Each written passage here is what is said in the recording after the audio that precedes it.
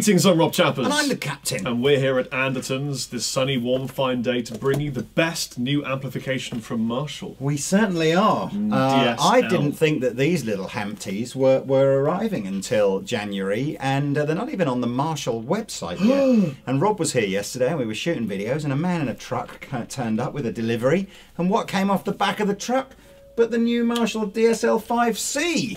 Hit it!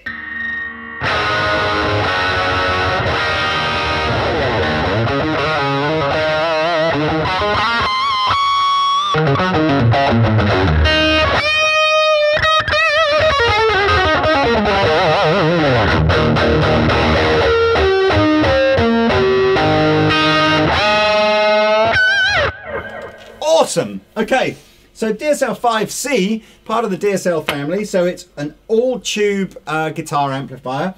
One of these sort of growing trends of very low-powered valve amplifiers that actually use a relatively normal selection of preamp tubes. So this has 3 ECC83s in the preamp, but then uses again a sort of an untypical power tube. So this has 12 BH7 in the power section, so it's not quite the same as big and hairy. Yeah, it's not a big and hairy amplifier, but it gives you 5 watts, which is plenty.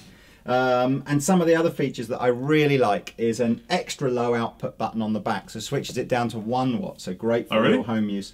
And across the front, you know, nice EQ, a deep button so that when you are playing at lower volumes, it enhances the bass end. Should we hear the difference? Yeah. So I'll just chug and you do we'll some... We'll probably want to go click. Well, let's take you through the sounds.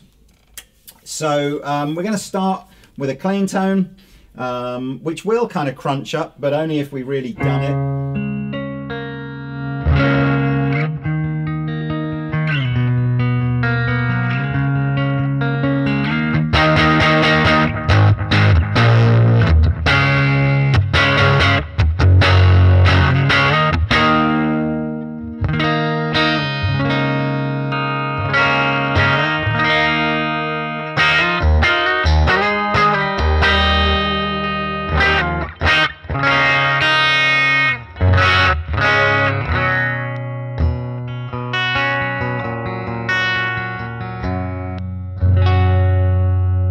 We have a tone shift button and a deep button, and what I'll do is whilst Rob is playing, I'll engage tone shift. All it does is it really changes how the mid control works, so you'll hear with the button pushed in a slightly less midly tone, so you'll like that if you're a scoopy kind of player. And the deep button, again, you're going to want this on at low volumes, and then the harder you drive the amplifier, at some point you'll go, do you know what, I'm getting that slightly nasty, too much bass end. Yeah. I'm going to want to switch the deep button off. So here is the deep switch in action without it, first of all. Without is like this. With it. That's a tremendous difference. Yeah, and it's a really useful. It's a bit like a loudness switch on a hi-fi. And the tone shift button, so this is without. And then with. Wow. So it's a slightly different kind of sound. The best thing about this amplifier to my ears is the incredible gain. Yes. It's got a lot of it on tap. So this is called the ultra gain channel. Now what we're also going to do, and what you'll find, or what we found earlier in the video, is we've only got the gain set here at about 10 o'clock. Now for recording, that's perfect. You're going to get heaps of gain, it's going to sound cool. However, when you're at home and just in your bedroom, you can absolutely have a bit more gain, and it will give you that kind of sustain and legato. But if we record like that, it will go a bit fizzy. But I'll, so going to leave the deep switch in, leave the tone switch out, and here we have ultra gain.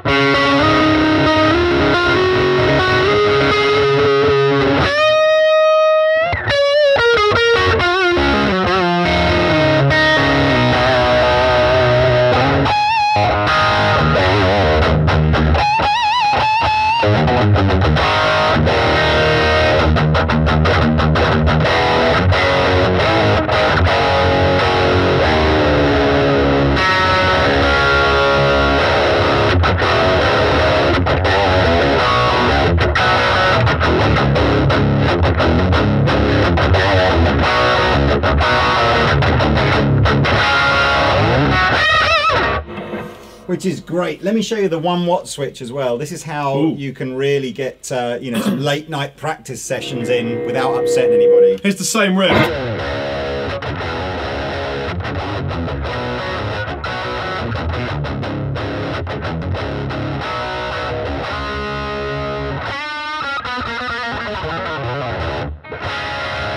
And that's quiet. You don't need to worry too much about upsetting any more of that. It's retaining the essential bass characteristics of the tone, but at a much lower volume. Absolutely. It's good. It has an audio input as well, so that you can run, you know, backing tracks through this. It's very portable. It's a 10-inch speaker. It's very lightweight, so you haven't really got to worry too much if, you know, if you've got back problems. FX loop. There is a bit of a sort of, I mean, this is very much competing with, you know, other amps in that 5 watt category. I suspect if you're looking at buying a 5 watt amplifier, the Blackstar HT5R is probably going to come into your equation at some point, as it has been the best-selling, you know, little amplifier of the last 3 or 4 years. Well, this is a serious competitor. This is a serious competitor. It doesn't have reverb in it. We are using the effects loop. Thank goodness it has an effects loop. TC Electronic Hoff on the floor. And all you need is, you know, I can't remember how much is the mini Hoff. It's about 70, 80 pounds, and you can get actually within things like the Mooer and the Hotone sort of range, you know, you can get reverbs and echo pedals down to about 50 pounds. So you'll probably want one of those with it. We've got an echo pedal plugged in as well. Is it unfair that we're putting a £2,000 Les Paul through it? No, because we're going to use a Cap 10. Yeah, let's use a Cap 10.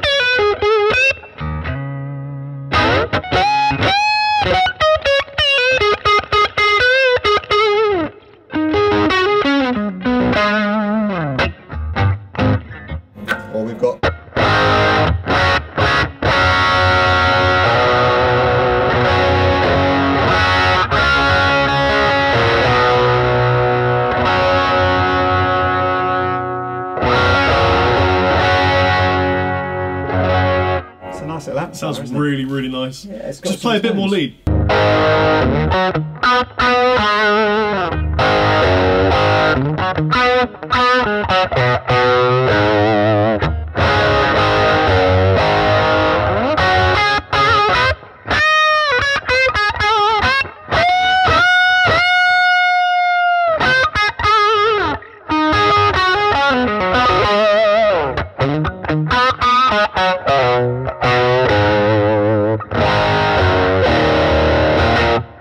You know what, when an amplifier sounds that good, with a player this good, there's not a lot more you need to say about a great product. No, it's a good little amp. So money-wise, as I said, it's very much in the same ballpark as all the other kind of little 5 watt tube amps out there. So be prepared to part with sort of, you know, 350, 400 pounds for this.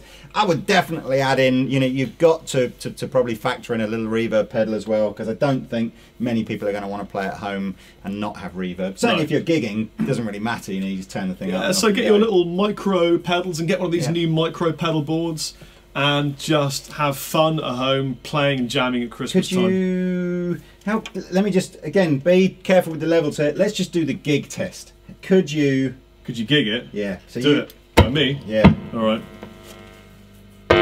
Kind of a, yeah, we'll just...